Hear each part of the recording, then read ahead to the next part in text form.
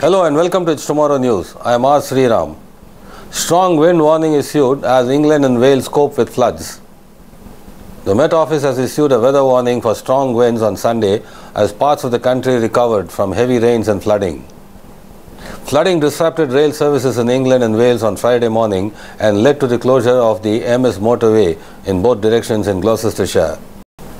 The Environment Agency told drivers their cars could be swept away in as little as 30 centimeters, that is 12 inches of water, as more than 60 flood warnings were issued in England after heavy rains overnight, with further downpours to come. About 385 properties were flooded in Hertfordshire, Bedfordshire, Northamptonshire, Kent and the home counties, the Environment Agency said. An amber rain warning for parts of the Midlands and the south of the country and a yellow rain warning for large parts of England and Wales both ended on Friday. Emergency responders and volunteers across the country are to be praised for the efforts they have put in. But with more rain expected in the weeks ahead, the public is urged to sign up for flood advice.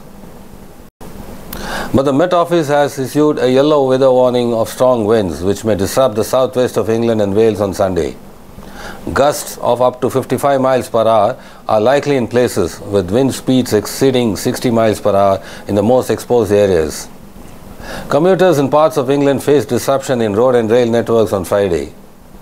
Images posted on social media showed the tracks at a train station in Shropshire completely submerged and abandoned cars on an empty motorway in Gloucestershire.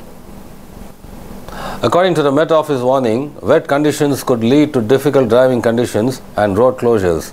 Homes and businesses are likely to be flooded and some communities could be cut off by flooding. That's all for now. For more weather news updates, stay tuned with us on It's Tomorrow News. For more global weather updates like this, subscribe to our channel and hit the bell icon for regular updates. Thank you.